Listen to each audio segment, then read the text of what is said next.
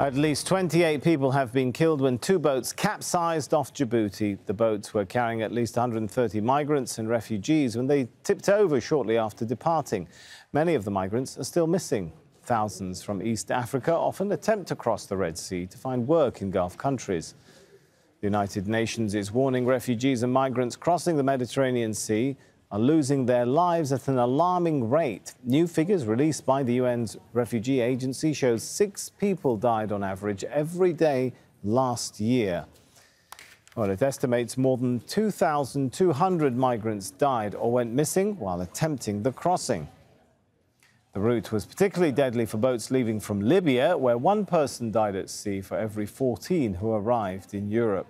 That's despite a major drop in the number of refugees reaching Europe. 139,000 arrived in 2018. That's the lowest number in 5 years.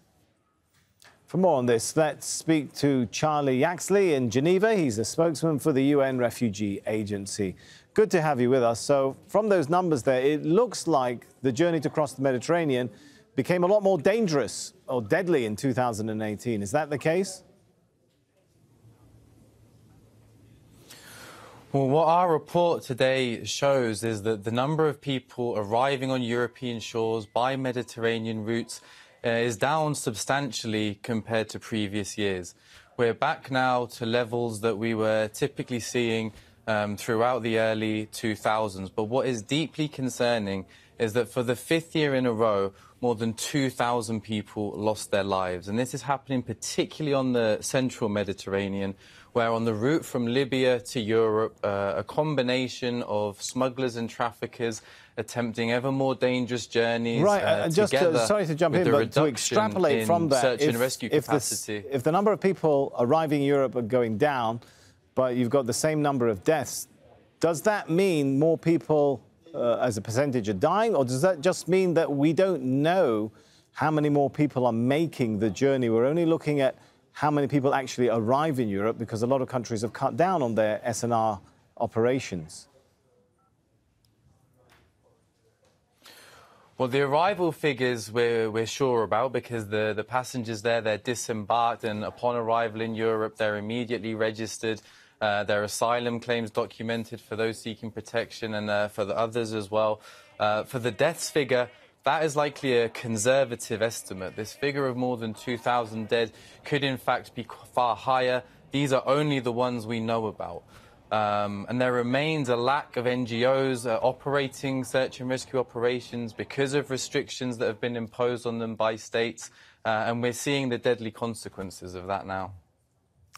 We've seen authorities starting to deny disembarkation rights to ships carrying refugees and migrants. What sort of impact has that policy had?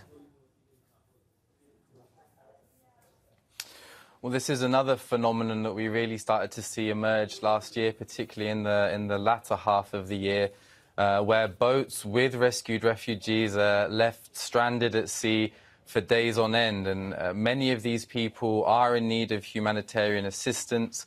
Many of these people are in need of international protection. And this is having a deterrent effect on boats who may wish to conduct search and rescue operations. One of the things UNHCR is really concerned about is that if this situation continues, we may have vessels, particularly commercial ships, waver or even ignore distress signals for fear of being stranded at sea for days on end. And then another thing which has happened is we've got this policy now of detaining people increasingly in Libya. What sort of conditions? We need to talk about the conditions that people are being held in, right? This is far from being an ideal situation in which to detain and process people's applications, for example. Well, UNHCR has repeatedly called for no refugees and migrants to be returned to Libya in its current context. What we're seeing in Libya is an incredibly volatile security situation. Just a couple of weeks ago, fighting once again broke out in Tripoli.